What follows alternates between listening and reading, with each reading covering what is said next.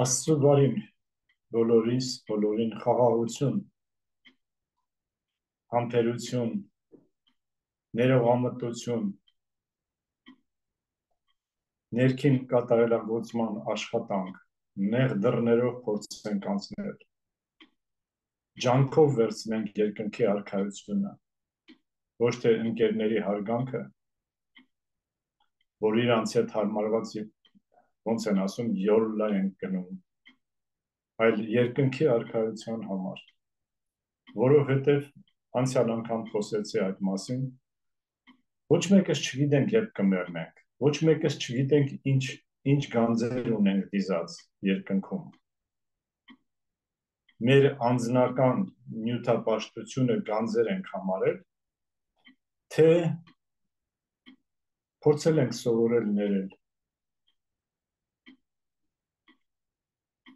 հիմա շատ ծանր իրավիճակ է, մթնոլորտ է, բոլորդ էլ գիտեք, բայց նրանք, ովքեր Աստվածաշունչը անգիր են արել, կամ Ագնի յոգան լավ գիտեն, կամ այս թելադրությունները 5-6 անգամ կարդացել են, կամ տեոսոֆիային լավ ծանոթ են, կամ աշխարհի բոլոր կրոնները ուսումնասիրել են, և չեն հասկացել, որ վերամարմնավորում կա, մենք եկել ենք քննություններ հանձնելու, ոչ թե հաճույքները բավարարելու։ Դպրոցներում չեն սովորացրել, հասկանալի է, սովորացրել են, որ միայն համալսարանները ավարտենք, գնանք, պաշտոն ձեռք բերենք, աշխատավարձը բարձրացնենք, կատարելագործենք մեր մասնագիտությունը, բայց մարդագիտություն արվեստից, կյանքի համալսարանից շատ հեռու են, ահա փորձանքները սրանից են, որ հավատք չունենք, չենք կարողանում ներել, չենք կարողանում հանդուրժել գոնե, եթե ներել չենք կարողանում, դե հանդուրժելը են, որ ոչ մի բան չես ասում, մտածում ես, որ այդ մարդն էլ այդ տեսակի մարդ է, այդ մակարդակի է, այդ քննություններն է անցնում, անպայման չի, որ ինձ հարմարացնի իր կյանքը, որ ես իրան ներեմ, հանդուրժեմ, նա իր կյանքն է ապրում, նա իր բնությունն է ցուցադրում, ոնց որ միշտ ասել եմ, շան վրա չի կարելի նեղանալ, որ նա ինչու չի մլավում կատվի նման, կատվի վրա չի կարելի նեղանալ, կատվի վրա ջղայնանալ, չարանալ, որ ինչու նա չի հաչում, ինչու նա չի թռնում թռչունների նման, ինչու թռչունները չեն լողում ձկների նման, մարդն էլ այդ կենդանական աշխարհի տարբեր բնույթներով, տարբեր խառնվածքներով ապրում է, օրինակ ինչքան մարդ եք տեսել, օձի նման կծելով ման է գալիս, լեզվով իհարկե, հասկանում եք ինչ եմ ասում, մյուսը վագրի նման մռնչալով, հարցակվելով, օձի նման թաքուն չի կծում, բայց բացահայտ հարցակվելով խոսում է, հարցակվելով ապրում է, մարդկանց ընկճելով, վիրավորելով, վախացնելով ապրում է, մարդիկ կենդանիներին են ընդօրինակ են, փոխանակ շան հավատարմությունը ընդօրինակ են, ձիու կենդանիների են հավատարմությունը ընդօրինակ են, դա էլ չեն կարողանում ընդօրինակել, որ փրկենք մեր հոգին, ոչ թե ասենք, ինչ լավ տղա եմ,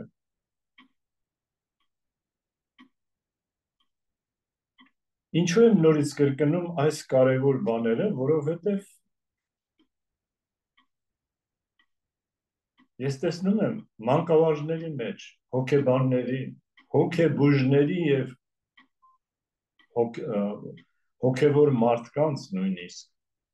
որ իրենց հոգևոր են համարում, ներքին աշխատանքը բացակայում է, ապրում են միայն զգացմունքներով, մտավոր կյանքը տեսնում եմ շատ հետամնում,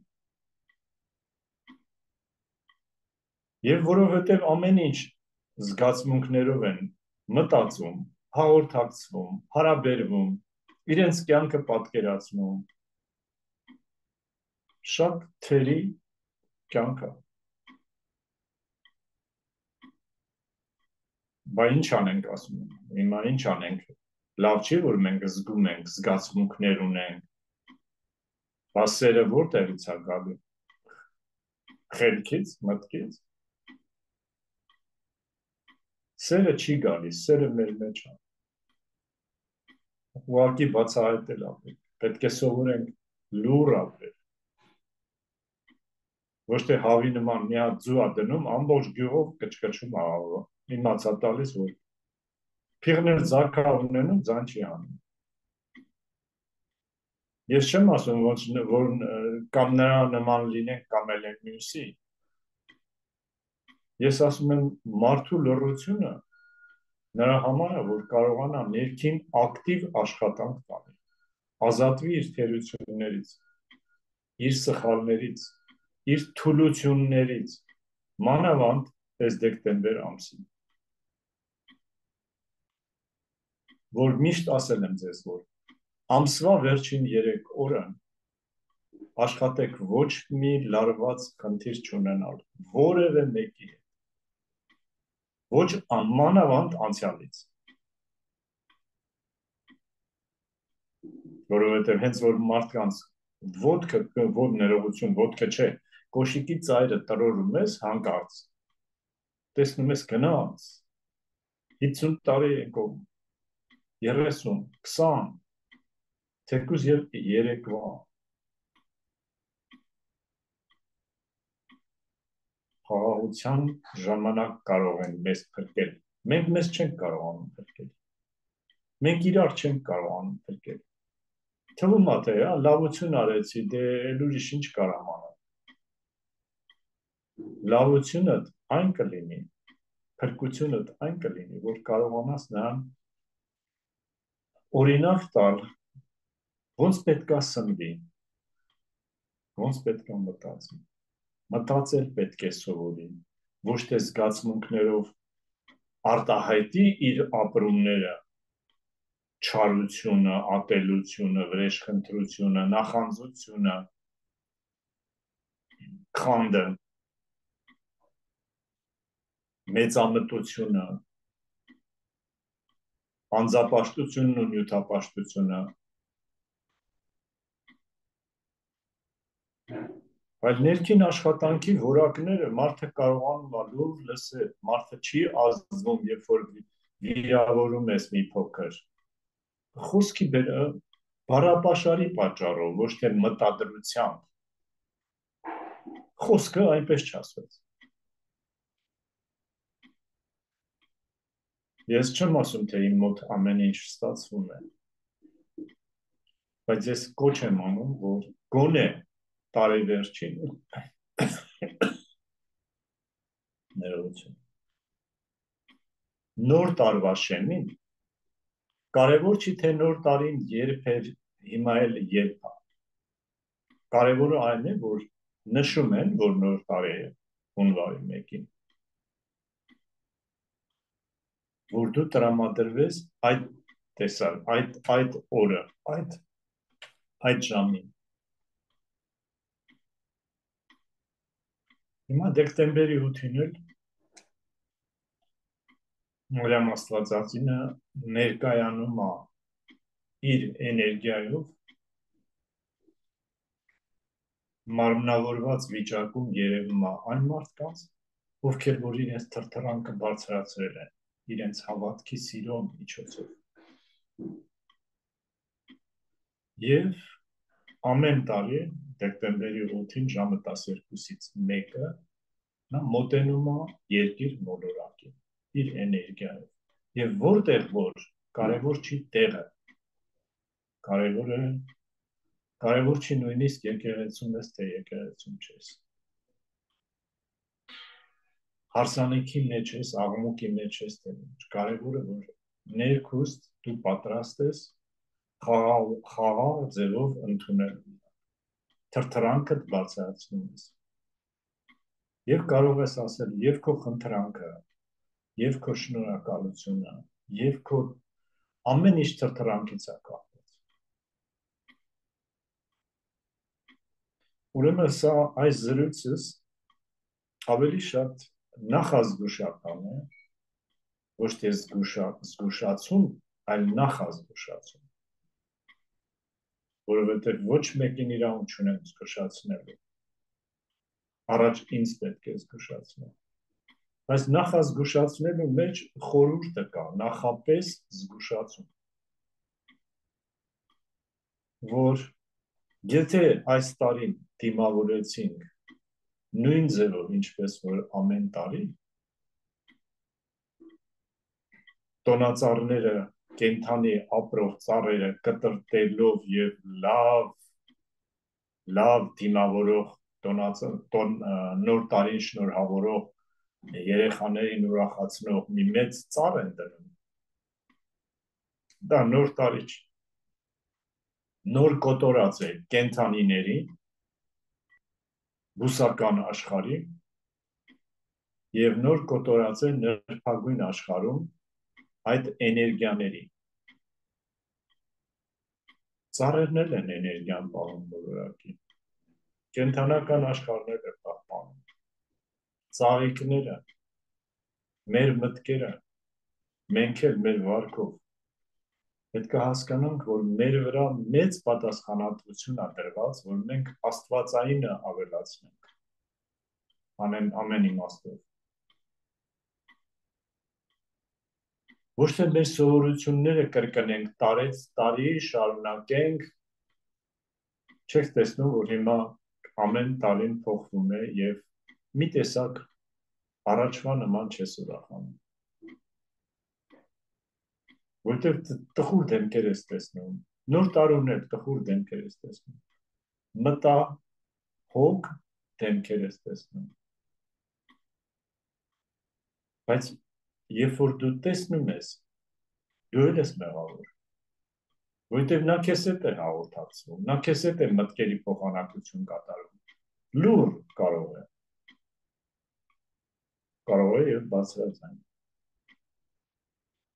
բայց դու էլ ես մեղավոր, ես էլ եմ մեղավոր, բոլորս մեղավոր։ Կարծեմ նախանցյալ զրույցներ ասեցի, որ մենք բոլորս էլ դավաճաններն ենք Աստծո։ Չպետք է փնտրենք երկրի վրա, ոնց դավաճանեցինք, ինչ արեցինք, նա բաժանվեց, դավաճանել էր, նա երկիրը դավաճանեց ազգը, այսքան տվեց այնքան։ Այդ բոլոր դավաճանությունները ընդամենը մի փոքրիկ դավաճանություններ են Աստծուն դավաճանելու նկատմամբ։ Ոչ մեկս Աստծո օրենքով չեն կապվում։ Նույնիսկ քահանաները, պատվելիները, բոլորս։ Ինձնից սկսած, որպեսզի հիվանդ ինքնասիրությամբ չսկսեմ մտածել, չէ, ես այնքան հավատացյալ եմ, բոլոր պաշտամունքներին ներկա եմ, Աստվածաշունչը անգիր գիտեմ, մի տես ներսդ հանգիստ է, թե չէ, դրա մասին խոսա։ Դու խաղաղություն ունես, ոնց ես դու Աստծո հետ կապված, քո հիշողությամբ, որ անգիր արած անգիր գիտես։ Դա է հավատքը։ Դա հավատք չի, հավատք չկա, մենք բոլորս դավաճաններ ենք, դրա համար եմ ասում։ Բայց որպեսզի այս պիտակը, որ ասում են, մեր վրայից դուրս գա, գոնե օրվա վերջին պետք է մենք մաքրենք մեր բոլոր սխալները, որ գիշերը մեր ծոցում վերմակի տակ չփայփայենք ամբողջ գիշերը ու առավոտը արթնանանք աչքերներս տակը ուռած, անտրամադիր, չարացած, հոգնած եւ հիվանդացած։ Դրա համար է մեկ ասում ձեզ, որ առավոտը որ արթնանում եք, մի հատ նայեք ուշադիր ձեզ հայրի մեջ նայեք։ Հələ տեսեք, էտով այդ մարդը ձեզ նայում։ Չարացածա, թե նեղացածա, խռովածա, ատելությամբ լցվածա, մի հատ նայեք։ Որ աստրալ պլանի, որ շերտն է բարձրացել այդ մարդը, որ այդ ձևով արթնացել է։ Իսկ ինչու է այդ շերտը բարձրացել, այդ նրբագույն պլանի, աստրալ պլանի, եթե շատ խելացի է, բարձր ինտելեկտ ունի, իհարկե մենտալ պլանի, նաև հոգևորի մասին խոսք չկա, որտեղ եթե մենք հոգևոր աստիճան ունենանք, ինչ որ չափով, մեր շուրջը երբեք վեճ չէր առաջանում։ Թրթրանքը թույլ չէր տա, որ այդ մարդը թույլ տա այդ արարքը, մտածի, կամ այդ երանգով խոսա, այդ տոնով խոսա։ Որպեսզի ձեր ժամանակը չխլեմ, այսօրվա նյութից հիմնական նպատակը այն է, որ ձեզ փոխանցեմ, որ վեհապետների բոլոր թելադրությունների մեջ համարյա նշվում է, որ ձեր շուրջը ինչ էլ որ կատարվում է, աշխատեք խաղաղ անցնել, հանգստացնել։ Ուզում եք Հովհաննես Թումանյանի խոսքերն էլ հիշեցնեմ։ Խաղաղ անցնենք, ուրախ անցնենք, 2 օրվա էսչափ են։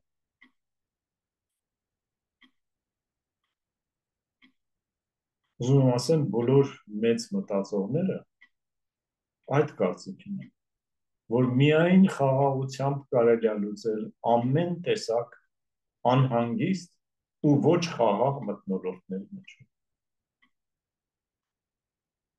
Ես գիտեմ, որ դժվար է, բայց ավելի դժվար է չաշխատելը, տրվելը այս ընդհանուր հոսանքին։ Այս հոսանքն էլ ուր է տանում ինքնաոչնչացման։ Ամեն անհատին ինքնասպանության։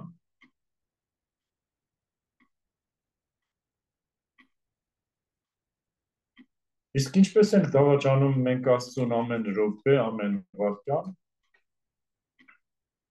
որովհետև մեր մեջ 2 պայքար է գնում. բարձրագույն եսի եւ խելքի, որ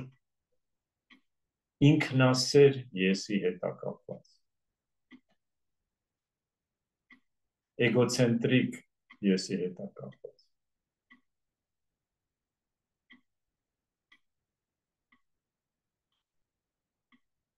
Որն է լավը, որ գնաս ամբողջ օրդ, ամբողջ ամիսը, տարին, կյանքդ անցկացնես ուրիշների տների թերությունները տեսնելը, որ այնտեղ փոշի կար, այնտեղ կեղտ կար, այնտեղ հոտ էր գալիս մի տեսակ, այնտեղ հիվանդ կար, ամեն տանից մի ինչ-որ թերություն վերլուծես և սուրճը խմելուց հետո սկսես այդ մասին խոսալ։ Սա դավաճանություն չի։ Մենք եկել ենք, որ աստվածայինը խորացնենք, բարձրացնենք, կատարելագործենք, թե եկել ենք իրար թերությունից ազդվենք ու կորցնենք մեր առողջությունը, մեր հանգստությունը, ներդաշնակությունը, հավասարակշռությունը, զսպվածությունը։ Այդ չեմ ասում սերը, ներդաշնակությունը։ Ուրեմն ես իմ պարտքն եմ համարել, որ նախ ազգուշացնեմ, որ գոնե դեկտեմբեր ամիսը աշխատեք ամեն ինչը փոխել ձեր։ Այնպես չփոխել, որ մոտիկները ուղղակի եւ ջղայնանան, այո, ջղայնանում են, որ տեսնում են իրանց նման չես։ Սկսում են լարվել, չգիտեն հետդ ոնց խոսան, ու էլ չեն ուզում քեզ տեսնեն, աստիճանաբար իհարկե։ Որովհետև քեզ դուր չի գալի, որ դու քո մոտ ծխում են, եւ դու վիրավորում ես, որ չես իրանց ծուխը չես շնչում։ Իրանք էլ վիրավորում են քեզանից։ Չեն ուզում էլ քո մոտ մնալ։ Ոչ ուտեն, ոչ խմեն, ոչ միտեղ գնան, չեն ուզում շփվեն, հարաբերվեն, հաղորդակցվեն։ Եվ այսպես բոլոր օրինակները, թմրադեղը, ալկոհոլը, բարձր խոսալը, շատախոսությունը, դու իրանց նման չես։ որ մտածում ես զոհաբերությամբ ես ապաշխարեմ ամեն ինչը, ոչ թե իմ մասին մտածեմ, այլ ուրիշների մասին մտածեմ։ Եթե այդ մարդիկ ուզում են, որ դու իրանց օգնես, եթե չեն ուզում օգնես, ուրեմն դրական միտք պետք է ուղարկես։ Ոչ թե ասես, դե ինքը չի ուզում, ես էլ գործ չունեմ իր հետ։ Այո, բայց այդ տեսակ մարդիկ շատ են, ուրեմն ստացվում է, որ դու ոչ մեկի հետ գործ չես ունենալու։ Միայն մտածելու ես էգոիստաբար, որ ես ինձ փրկեմ։ Հետո ինչ, որ իրանք չեն ուզում, ուրեմն ես ինձ պետք է փրկեմ։ Բայց դու կարող ես քեզ փրկելով իրանց մասին էլ մտածել փրկել։ Ուզես չուզես, պետք է փրկես իրանց։ Որովհետև եթե ուզում ես իրանց փրկես եւ քեզ փրկես, դու պետք է առանձնանաս մեծագույն հոգևոր ուսուցիչների նման։ Բայց մենք այդքան մեծ չենք։ Մենք չենք կարողանում ներենք, որ մեր այս թուղթը, որ իմ սեղանին է դրված, հանկարծ տարել են, դրել են իրանց սեղանին։ Մարդը նայել է, սենց ոգևորվել է ինչ-որ մի բանից, ես սա օրինակն եմ բերում միայն, կասեք դա ուրիշ խնդիր է, բայց սրա նման մյուս բաներն էլ են, որ էվոլյուցիայի հետ կապ չունեն, բայց ամբողջ էվոլյուցիայի ձեռք բերած, հոգևոր զարգացման ձեռք բերած գիտելիքը մի վայրկյանում ոչնչացնում ես, ընկնում ես ցածր աստիճանի վրա եւ չես դիմանում ու լացը տա գալի մինչև ինքնասպանություն նույնիսկ հասցնում ես հասարակ հարցը։ Մարդը տարվել է այդ գրվածքով, տարել է դրել է իր սեղանի վրա։ Դու գալիս ես, տեսնում ես թուղթը չկա, խնդրում ես, չես մտածում, որ կարող է տարել է իր սեղանի վրա է դրել։ Եվ ինչու է տարել։ Մարդը դիտավորյալ չի տարել, ուղղակի իր բնությունն է այդպես տարվել է ու չի կարողացել կողմնորոշի, որ նորից դնի տեղը, որովհետև վատ բան չի մտածել, որ կգան, հանկարծ իրան կմեղադրեն, կասեն ինչու ես սենց արել, չէ որ սա պետական թուղթ է։ Սխալվել է մարդը։ Բայց 10 անգամ ավելի շատ դու ես սխալվում, երբ որ այդ հարցին աստվածային էրգ միավորը ծախսում ես այնքան,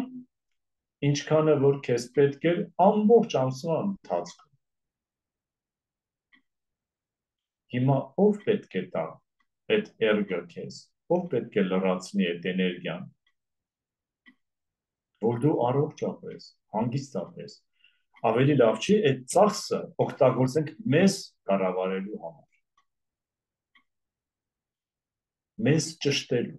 մեր սխալներից ազատվելու, մեր մտածելակերպը փոխելու, մեր կարծիքը փոխելու, ավելի լավ չի։ Աստվածային էներգիան, եթե չլինի, ընդհանրապես ոչ մի բան չի լինի։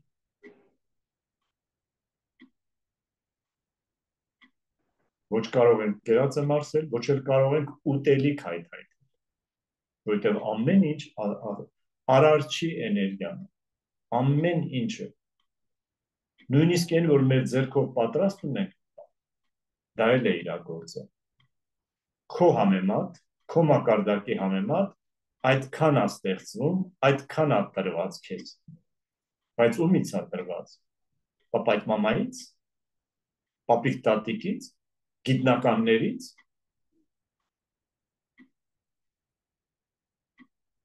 աստվածային էներգիան է, մենք ծախսում ենք խռովելու համար, վիճելու համար, բանավեճը վեճ դարձնելու համար, իսկ պարզ գրված է, որ ովքեր խռովքի մեջ ապրում են, նրանք մեղքի մեջ են ապրում, ովքեր չեն կարողանում ներել, ամենամեծ մեղքը դրա մեջ է, որովհետև դա կապված է հպարտության հետ, մեծամտության հետ,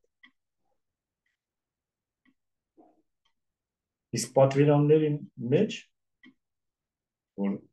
գրված է, որ ասենք բացասական մեղքի 7 տեսակները, որ նշում են, չնայած 7-ը չի, երևի 70-ն է, մեր օգնությամբ ասելա,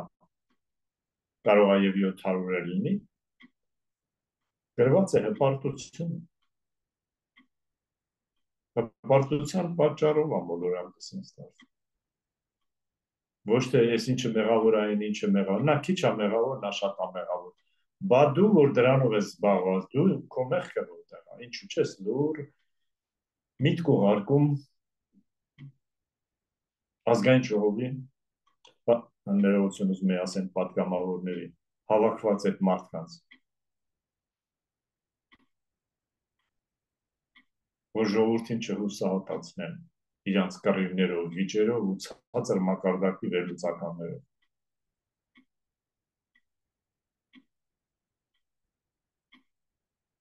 Փորձը ցույց է տալիս, որ եթե նույնիսկ առողջ ծաղիկը վերցնես եւ անընդհատ ասես, «Էս ինչ վատ հոտ է գալի քեզանից, էս ինչ տգեղ տհաճ ծաղիկ ես դու»։ Հիշեք դոկտոր Էմոտոյի փորձը, որ 3 տարայի մեջ են բանկային էինք ասում, սովետական միության հայերենով, բրինձ է լցնում եւ ջուր, ինչեւ որ բրինձը ծածկվում, ոչ ավել։ Եվ ամենքին տարբեր բան է ասում, 30 օր, մեկին էս ինչ լավն ես, էս ինչ սպիտակ ես, են մյուսին վատ խոսքեր է ասում, են մյուսին էլ անտարբերության է պատմում։ Կհիշեք այդ փորձը։ Այն բրինձը, որը որ անտարբերության էր մատնում, այսինքն արհամարական նայել էր ու միտքը ուղարկել էր, որ ես ինչ է։ Այդ բրինձը նեխել էր, կանաչել էր, հոտել էր։ Այս մեջտեղինը էլի վատ էր, արդեն գույնը փոխել էր, բայց դեռ այդքան չէր փչացել։ Իսկ այն մյուսը ուղղակի բրինձի համն ու հոտն էր գալիս եւ գույնը չէր փոխել։ Եթե բրինձը ազդվում է մեր մտքերից, ինչու ենք մտածում, որ մարդը չի ազդվի մեր մտքերից։ Մեր աղոթքներից։ Եթե մենք սիրով ենք ուղարկում։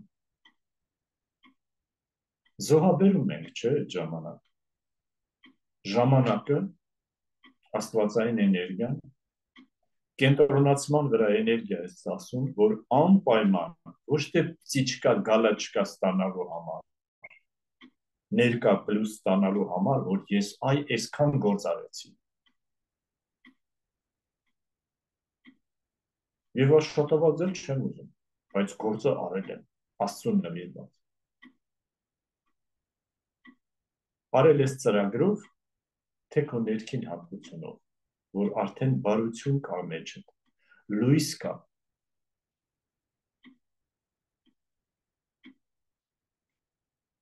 Ձգտելու, լույսին ձգտելու հատկություն կա։ Լույսի մեջ երջանիկ զգալու որակ կա, մակարդակ կա։ Լուսավոր մտքի, լուսավոր զգացմունքների, որ առաջանում է հրաշալի նկարից, հրաշալի երաժշտությունից,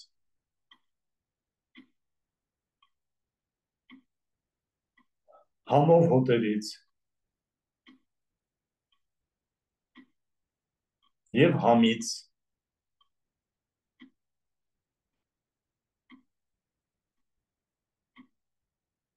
ուրեմն մեր զգացմունքները այնքան են զարգացել, որ կառավարում են մեր եւ հոգեկան էներգիան, աստվածային էներգը եւ մեր մտքերը։ Դեկտեմբեր ամսին աշխատեք, իսեր Աստծո։ Զուսպ պահեք ձեր բոլոր տեսակի ցանկասիրություններից։ Մանավանդ սեռային ցանկասիրություններից։ Համարեք, որ ավելի հզոր պահքի շրջան է պահանջվում, ավելի մեծ պահքի շրջան է պահանջվում, քան թե պահքը պատկերացնում են շատ մարդիկ, որ կենթանական ոչինչ չեմ կերել։ Գիտեք, ոչ թե միայն միս, այլ պանիրեր չեմ կերել, խավիարեր չեմ կերել ձկան, մածունել չեմ կերել, ոչ մի բան չեմ կերել կենթանական։ Ուտել չուտելը չի կարևոր։ Կարևորը թրթրանքդ բարձրացնելն է, մտքերդ կառավարելն է, զուսպ լինելն է։ Եթե մեկի հետ խռովք ես ունեցել, այդ պահին, եթե գիտես, որ գնաս ներողություն խնդրես, միևնույնն է, ոչ մի բան չի փոխվելու, մտքերով աշխատի։ Դրա ելքն էլ կա, ոնց էինք ասում, դրա ճարն էլ կա, բայց այդ ճարը չենք անում, այդ ելքը չենք անում։ Մենք անում ենք միայն այն, ինչ որ մեր զգացմունքները մեզ թելադրում են, անզսպություն, գորգորալ, լացել, լացացնել, այսա կարողանում ենք անել։ Դրա համար եմ ասում, դեկտեմբեր ամիսը համարեք նոր աշխարհ մտնելու քննաշրջան, նոր աշխարհի թրթրանքը ստանալու համար միայն մեզ լուր անցնել է պետք։ Բոլոր այդ անհարթություններից աշխատանքային տեղը, հարևանության մեջ, ընտանիքի մեջ փոխվեք, թող հալած են, թող բամբաս են։ Բամբասանքը իրանց է գնալու, եթե դու չես արձագանքում, եթե դու արձագանքում ես քո մեջ մեծացնում ես, ամբողջ բացասական էներգիաները, որ շուրջդ կա, իրար հետևից գալիս է, որտեղ նմանը նմանին է ձգում։ Դուք էլ եք լսել, որ ասում էին, կարկուտը ծեծած տեղն է ծեծում։ Այս իմաստով են ասում։ Այո, որտեղ բացասական էներգիա կա, այնտեղ կարկուտն էլ է ծեծում, մարդիկ էլ են ծեծում, շունն էլ է հաչում վրեդ, բայց չնայած դու 10 հոգու հետ գնում ես, բայց շունը քո վրա է հարձակվում։ Մարդիկ մտածում են, ես ինչ եղավ։ Երբ բացատրում ես, չեն լսում։ Բան ես բացատրում, ինքը սկսում է խոսալ։ Չի համբերում։ Ինքը իր կարծիքն է ասում։ Դե արի փրկի դրան։ Դրա համար էլ ասում եմ, առաջ ձեզ փրկեք, ձեր վրա աշխատեք, ձեր ճառագումը, ձեր մտքերը, ձեր շուրջը կխաղացնեն, ավելի շատ կարող եք փրկել մարդկանց։ Երբ որ ձեզ եք փրկում, երբ որ ձեզ չեք փրկում,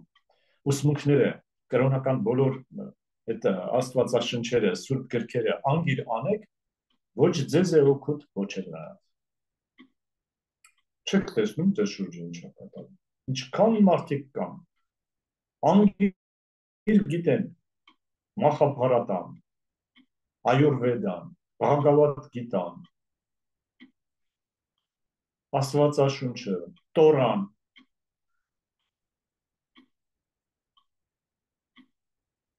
բայց չեն փրկվում։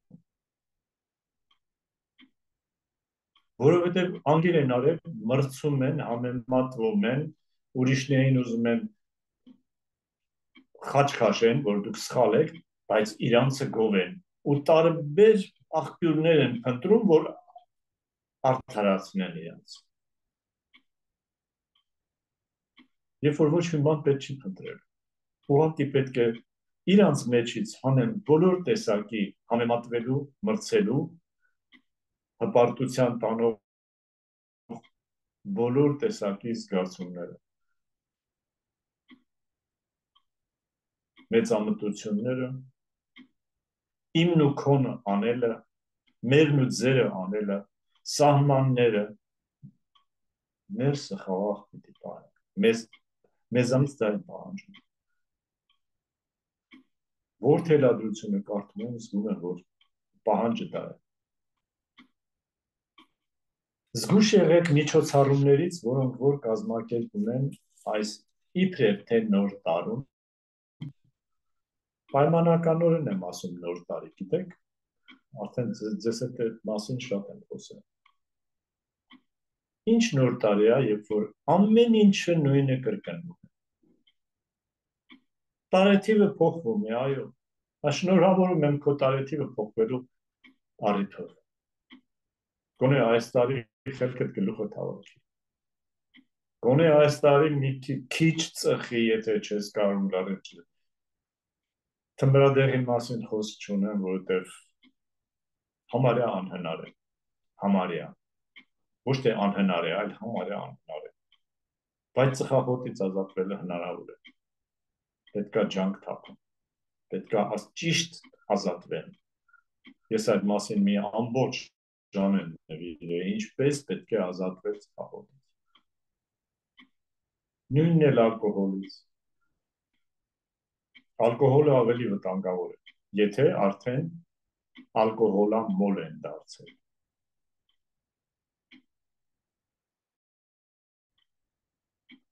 Որովհետև հենց որ խմում են, արդեն տեսնում ես 5 րոպե հետո աչքերի արտահայտությունն է փոխվում,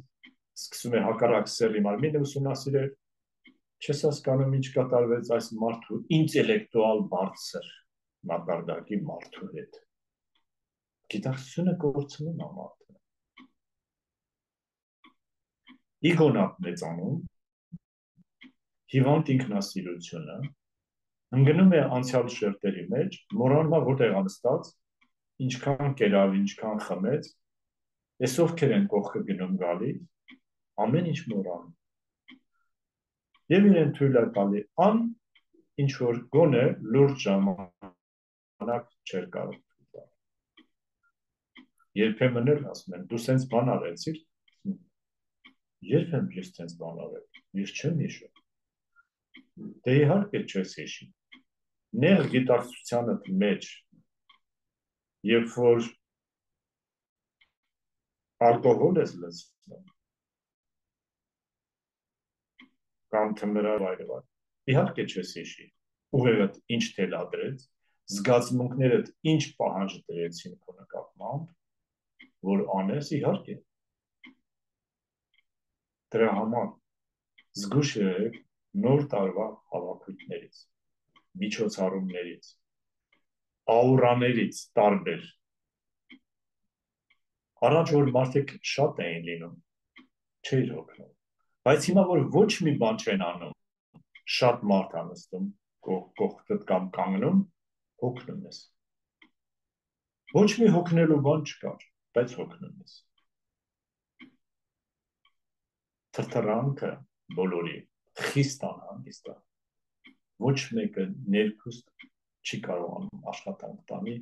խաղաղությունը պահպանելու համար, որ եւ իրեն չվնասի, եւ ուրիշների, եւ իր երեխաների, եւ երկրի կառավարիչների,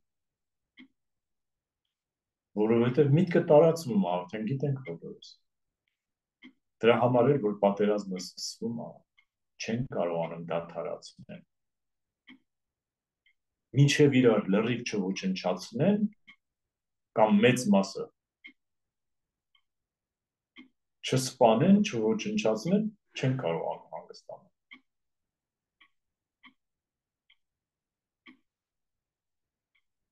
Ես ձեզ ներքին խաղաղություն եմ ցանկանում եւ կարծում եմ, որ պետք չի որ թվարկեմ, թե ինչից են ձեզ զգուշացնում բոլոր այդ հարցերը, ինչի մասին որ խոսում եմ ու թվարկում եմ,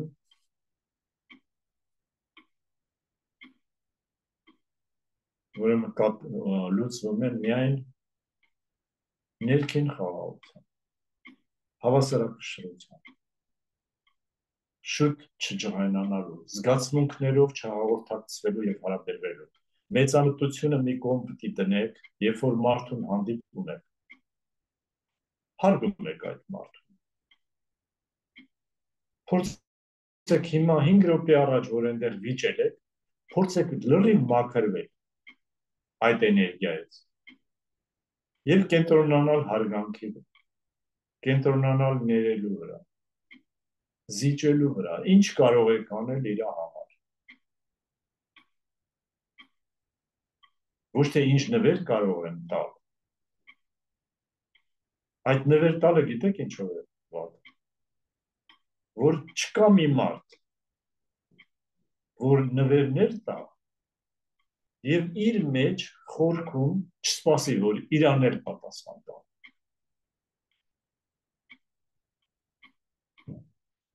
Փորձեք զարգացրեք ձեր նրբազգացությունը եւ նրբանկատությունը եւ փորձեք տարբերությունը զգալ, ինչ բան է նրբանկատություն, ինչ բան է նրբազգացություն, ես այդ մասին խոսել եմ ամբողջ ժամ։ Կտեսնեք, որ այդ մարդու հետ հաճելի կլինի եւ խոսելը, եւ մտքեր փոխանակելը, եւ իրար չեք ընդհատի, ձայները չեք բարձրացնի, գլխացավով չեք հեռանա։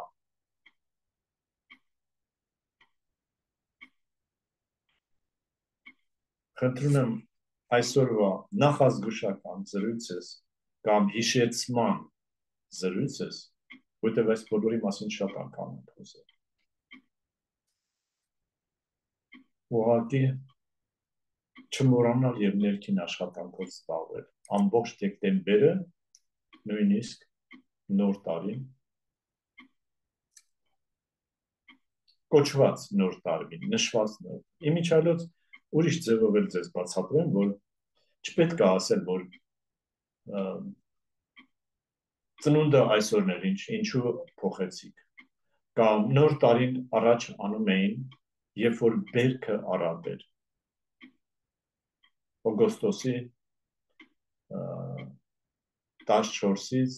թե 12-ից, թե 4-ից տարբեր թվեր են ասում, որովհետև օգոստոսին ամեն տեսակ մրգերը կան, բարքերը հողի տված։ Ինչու փոխեցին։ Փոխեցին, որ այսօրվա օրին հասնենք։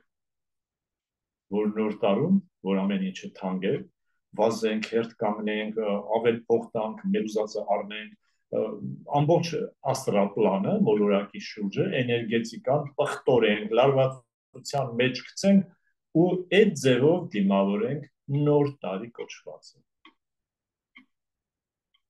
Պատկերացնում ենք ամեն ինչ թարս է կանում, հակառակն է կա։ Դե լավ, հիմա այն խոզի գոջին էլ թող սեղանում չլինի, սեղանի վրա դրված չլինի։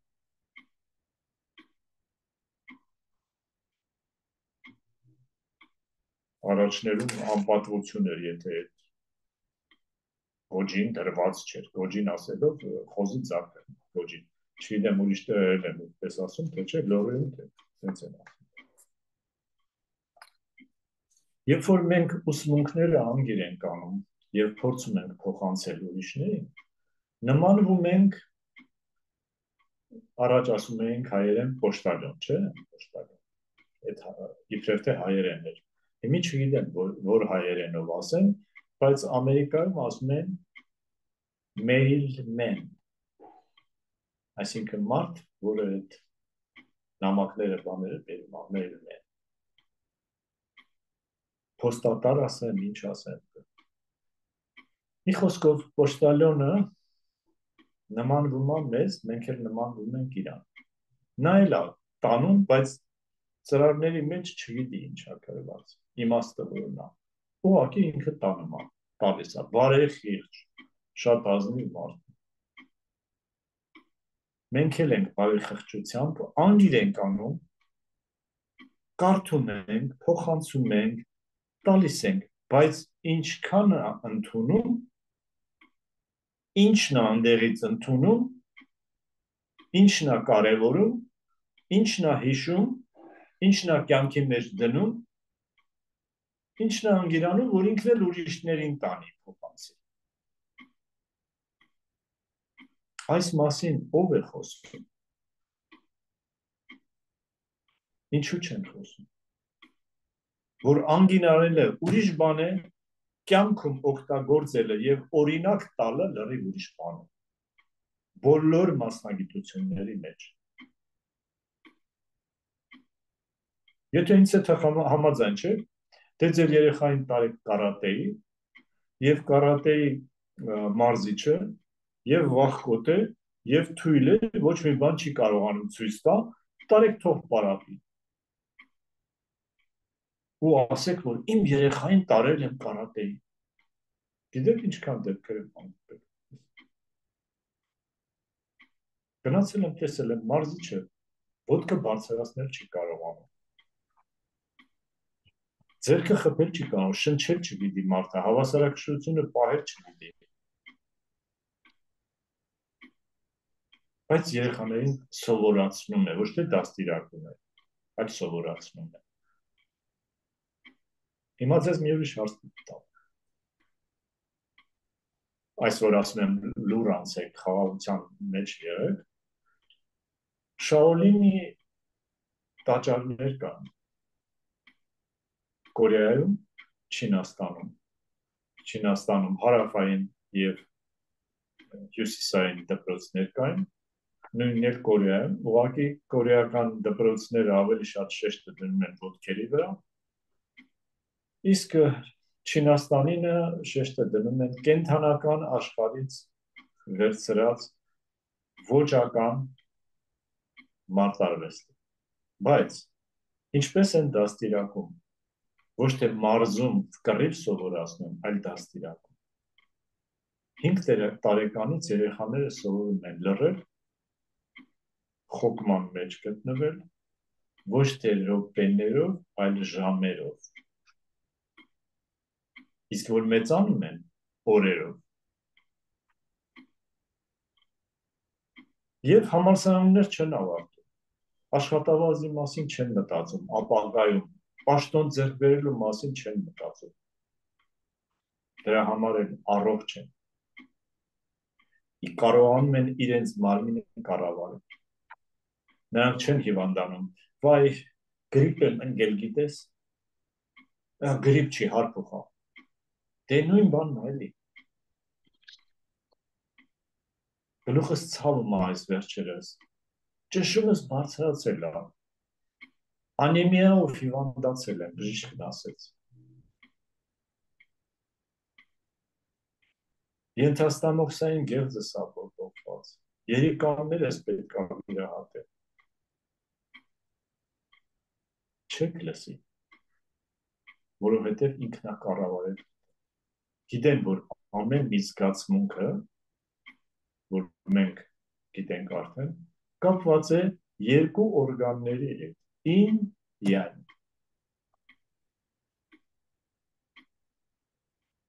պետք է կարողանանք այս դեկտեմբեր ամսին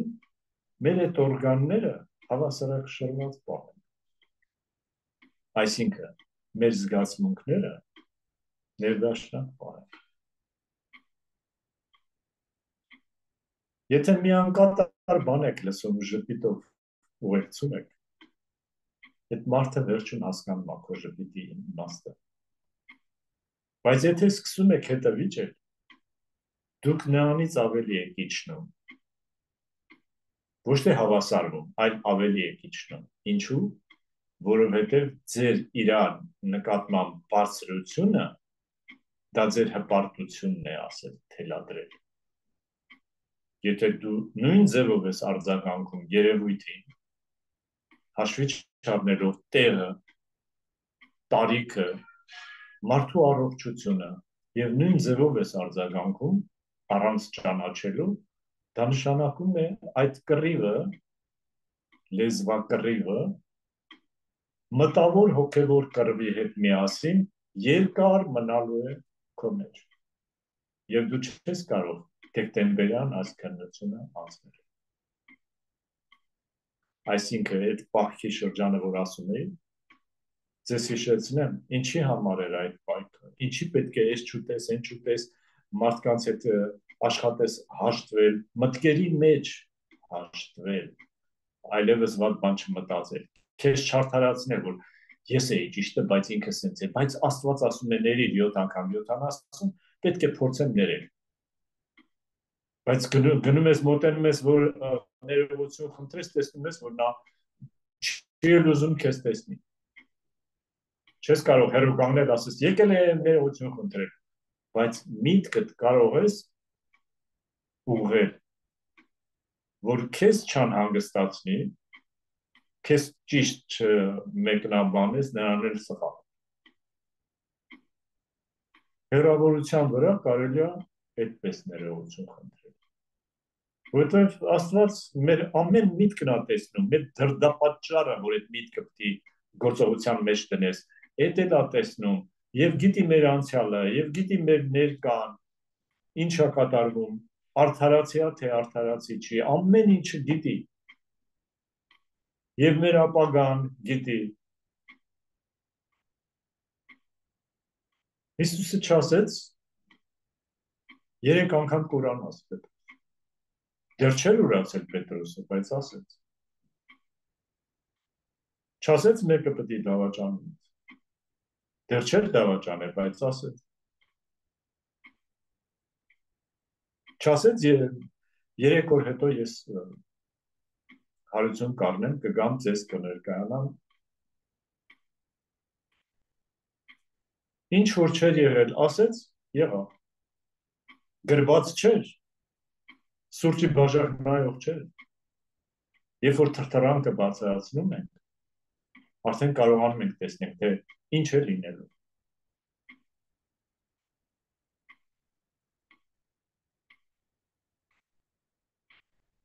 Ամենավատ բանն էլ ես կյանքիս մեջ զգացի, որ այս բանը լինելու է, ու փորձեցի զգուշացնել, մի արեք այդ բանը։ Չի կարելի, ծանր կարմա է եւ այլն։ Բայց չգիտեի, որ այդ աստիճանի վատ բան կլինի։ Չեմ ուզում մանրամասը ասեմ, ում եւ ինչ։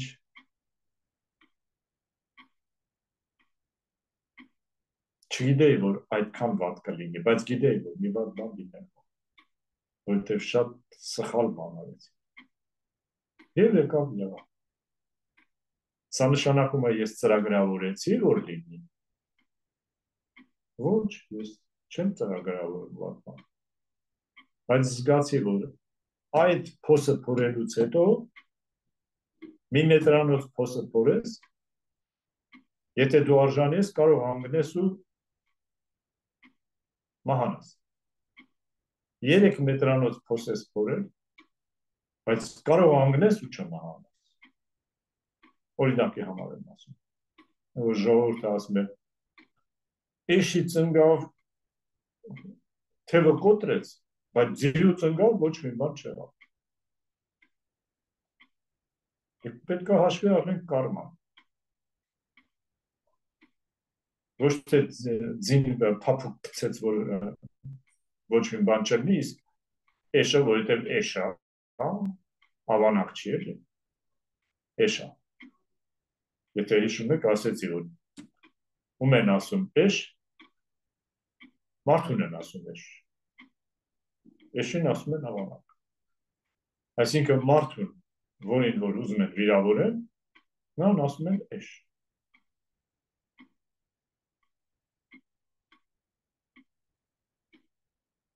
Բայց որ նայեք ավանակը եւ այդ նույն էշը ամբողջ օրը աշխատում է։ Բերը տանում է, հասցնում սարը, այնտեղից բերում ջրերը, ուտելիքը, վառելիքը, փայտը, ամեն ինչը։ Եվ ոչ մի բան չի ուզում, ոչ բամբասում է, ոչ չարանում է ոտքի վրա,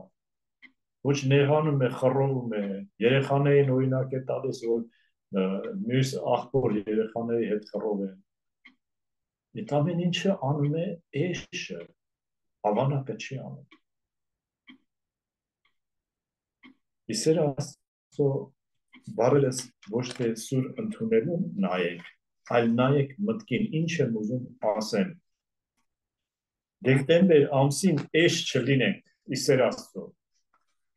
մարդ լինենք, Աստծուն ձգտող, մեզ զսպող, մեզ կառավարող, համբերող, գոնե դեկտեմբեր ամսին, գոնե։ Միգուցե հետո կամաց սովորություն կդառնա, կզգաք, որ ինչքան ավելի լավ եք զգում։ Անգլերեն ասում են take it easy, ռուսերեն ասում են на вещи смотри просто, թեթևանցիր, շատ մի խորացնի քո մեջ, տեսածը, լսածը, քեզ հետ պատահածը,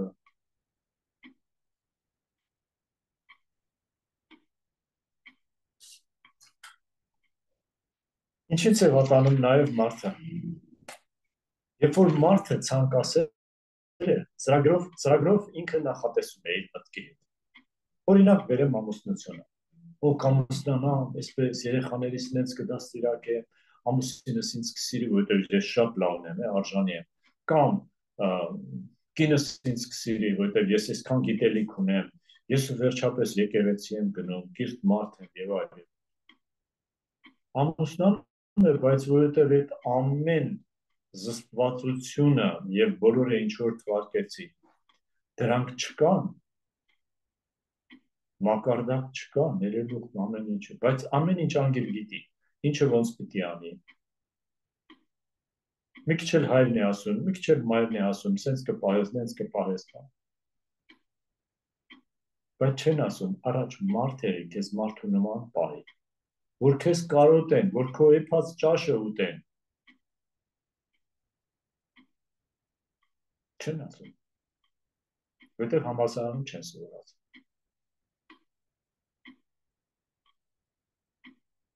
Դրա համար ոչ փոշտալուն աշխատենք, գիտելիքը մենակ փոխանցենք, առանց օրինակ տալու։ Ոչ էլ էշի կարգավիճակում հայտնենք։ Ես ձեզ բոլորիդ համբերություն, խաղաղություն եմ ցանկանում։ Ցանկանում եմ ներքին աշխատանք, մի քիչ էլ ջանք դրեք, մի քիչ էլ նեղնենք, այո, շատ դժվար բան է։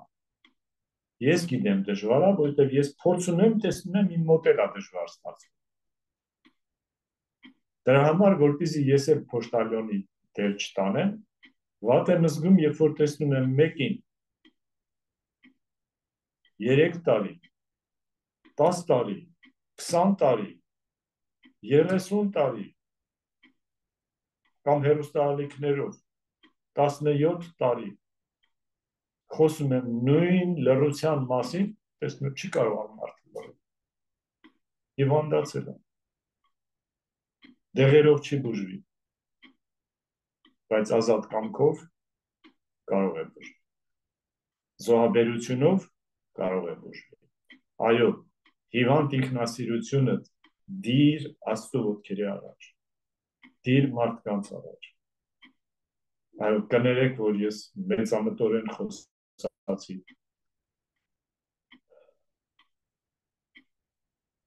Հիմա դուք մտածեք, ես ձեր լավն եմ ուզում, թե ինձ ուզում եմ բարձրացնեմ, ձեզ իջացնեմ։ Իմ բոլոր զրույցները։ Երբ որ հասկանաք, որ ես ուզում եմ միայն, որ դուք Հիսուսի ասածը անեք, որ նեղ դռներով անցեք, ջանքով վերցրեք, եթե աղոթք ունեք, գնացեք ձեր սենյակը, փակվեք, նենց արեք, որ մի քանի րոպե գոնե ձեզ հանգիստ տան, դադարան, կենտրոնացած աղոթեք, որ մենակ դու եւ Աստված կարողանա հաղորդակցվի ու հարաբերվի քեզ հետ։ Ոչ թե բարձրաձայն խմբով, եկեք աղոթենք, հետո հաց ուտենք ու բարձրաձայն արտասանում են, ոչ թե աղոթում են, այլ արտասանում են։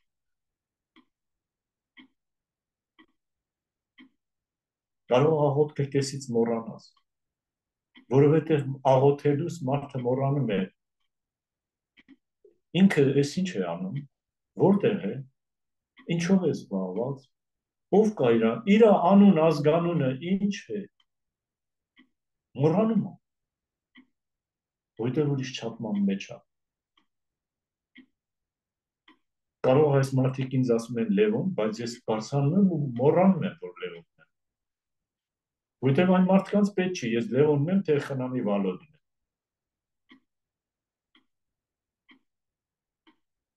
Այն մարդկանց պետք է, թե ես ինչքան եմ լույս տալիս,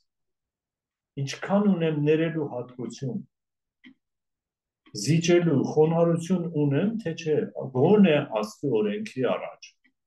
եթե ոչ մարդկանց առաջ է, բայց գոնե Աստծո օրենքի առաջ։ Զոհաբերություն ունեմ իմ ցանկասիրությունների, կրքերի, կարողանում եմ մի օր գոնե սոված մնալ, ոչ թե ատամներս սեղմելով ու մյուս օրը մի շաբաթվա ուտելիքը ուտեմ, դա սոված մնալ չի, դա վայրենություն է։ Այդպես անում են գիշատիչները, օրերով սոված ման են գալիս, բայց հետաքրքիր հարց է, այդ ինչի օրերով սոված ման են գալիս, բայց հետո որ տեսնում են զոհը, այնքան էներգիա են կուտակում, որ կուշտ ժամանակ այդքան էներգիա չունեն։ Ընդհանրապես այդքան էներգիա չունեն նրանք։ Բայց սոված ժամանակ բան չեն կերել, իսկ մեր մոտ հակառակն է։ Կուշտ ուտեմ, փորս մեծանա, ամեն տեղս մեծանա, որոշ տեղեր էլ կախվեն, մանգալուս էլ սեն շարժվեն, որ ասեն, այ չուտող խմող թափով տղա է, շրջապատող տղա է։ Ես ցանկանում եմ, որ դուք դեկտեմբեր ամսին քիչ ուտեք։ Դե փորձեք։ Ինչքան որ ուտում եք, դրանից քիչ ուտեք։ Ովքեր 4 անգամ են ուտում, թող 3 անգամ ուտեն։ Ովքեր 3 անգամ են ուտում, թող փորձեն 2 անգամ ուտեն։ Ոչ մի բան չի պատահել։ Կարող է բարեկամներն ու ծանոթները, վայ, ես նիհարել ես։ Ոթես չի կարելի, գրանք բժշկի տենանք, լա ինչ նյութեր են պակաս, լցնենք այդ նյութերը այնքան, որ դու նորից սենց ուռես։ Ուղղակի ամաչում եմ այդ տեսակ մարդկանց տեսնում։ Ամաչում եմ, որ ես էլ եմ մարդ, ինքն էլ եմ մարդ։ Ես էլ իմ թերություններն ունեմ, ոչ մի խնդիր չկա։ Տարբերությունը այն է, որ ջանք եմ տապում, ուզում եմ ես անեմ, տեսնում եմ, որ դժվար է, դրա համար ուրիշներին չեմ դատում։ Չեմ դատում, ուղղակի ես ինքս եմ ամաչում, որ չեմ կարողանում այնքան լավ օրինակ տալ, որ այդ օրինակը վերցնեմ։ Ոչ թե տարիներով մի նույն բանը ասեմ ու տեսնեմ, որ այդ մարդը ոչ մի բան չի փոխում։ Մնացել է նույնը։ Ուրեմն իզուր եմ խոսացել։ Ուրեմն ես այդ պոստալյոններից եմ, որ փոխանցում եմ, բայց չգիտեմ ինչ է կատարվում։ Կներեք, որ շատ խոսացի ու շատ դժվար բաներից, ոնց որ միշտ այսինքն, բայց ժամը անցավ, ձեր համբերությունը չեմ ուզում շահագործեմ, հնարավոր է, որ մի կարճ ժամանակից հետո նորից լրացնեմ սրանք, որովհետև շատ եմ ուզում, որ դուք սովորեք ամսվա 3 օրը, շաբաթվա վերջին օրը, փորձեք կատարյալ խաղաղության մեջ լինել, ամսի 23-ին, մարտի 24-ին, դեկտեմբերի 8-ին, դեկտեմբերի 25-ին, ոչինչ, որ Հիսուսը 25-ին չի ծնվել, ոչինչ, որ նոր տարին է տորնեն, կարևորը օրը չի, օրը չպետք է մեզ կառավարի, բայց խնդիրը նրանում է, որ եթե մենք արդեն նշել ենք այս ձևով, այդ օրվանը հարմարվում են բարձրագույն ուժերը և մոտենում են մեզ, որ մեզ օգնեն, ուրախանան կամ օգնեն, ուրախանան, որ ճիշտ ենք անցկացնում այդ օրը, ճիշտ ենք նշում այդ օրը, նրանց համար օր չկա, նրանց համար կա որակ, մակարդակ։ Եթե ես երեխային չասեմ, որ քո ծնունդը այսինչ օրն է, օրինակի համար եմ ասում։ Եվ ամեն օր իրան ես պահեմ այնպես, ինչպես որ հարազատ ծնողը կպահի իր հարազատ երեխային։ Դե հիմա չկա այդ հարազատությունը, որտեղ մարդիկ մտածում են, որ եթե շուտ նվեր են առնում, անընդհատ ուտացնում են երեխային, Տանում են դպրոց ու կարգադրություններ են անում, այդ տեսել չեմ տա ուտելի, խաղալիք չեմ առնի, այս դասը սովորես, եթե այդ ձևով են դասը սովորացնում, նա մի մեծամիտ շատ լավ մասնագետ կլինի, բայց մարդկություն չի ունենա մեջ։ Խաղաղություն ձեզ։ Զրույցս չունի նախաբան, հիմնական մաս և վերջաբան, որովհետև ոչ մի զրույցս ոչ սկսվում է, ոչ ավարտվում է։ Ուղղակի սենց շարունակաբար խնդրանք պահանջների մեջ են, որ ուզում եմ ամեն վարկյանը օգտագործեմ մեզ տաշելով, մեզ ինձ էլ, ձեզ էլ, որ ասելով, որ այն ինչ որ դուք անում եք սխալ, սկսած Աստվածաշինչը ուսումնասիրելուց և տողատակերը չհասկանալուց, այլ անգիրանելուց, վերջացրած մեր ուտելուց, շարժու ձևից ու կահույքը ձևավորելուց, մյուս մանր հարցերից, դրանք ես մանր եմ համարում, պետք է անընդհատ աշխատանքի մեջ լինենք։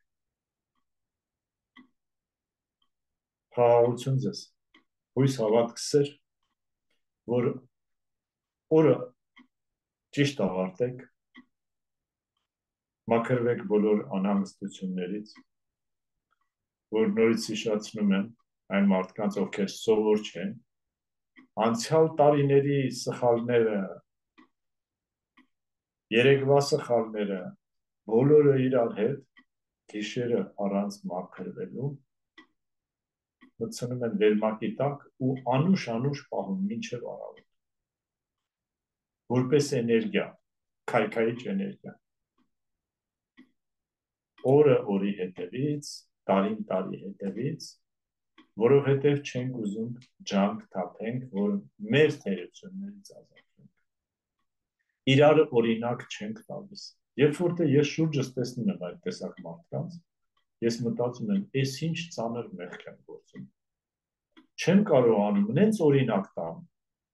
որ այս մարդիկ հասկանան այդ օրինակը, նենց որ չմտածեք, թե որևէ մեկին նեղատում եմ,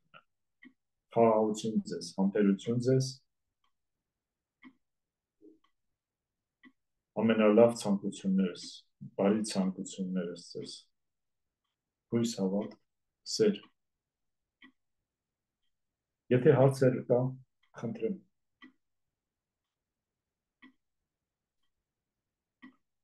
չկա, թե ուրեմն լավ պրծա այսօր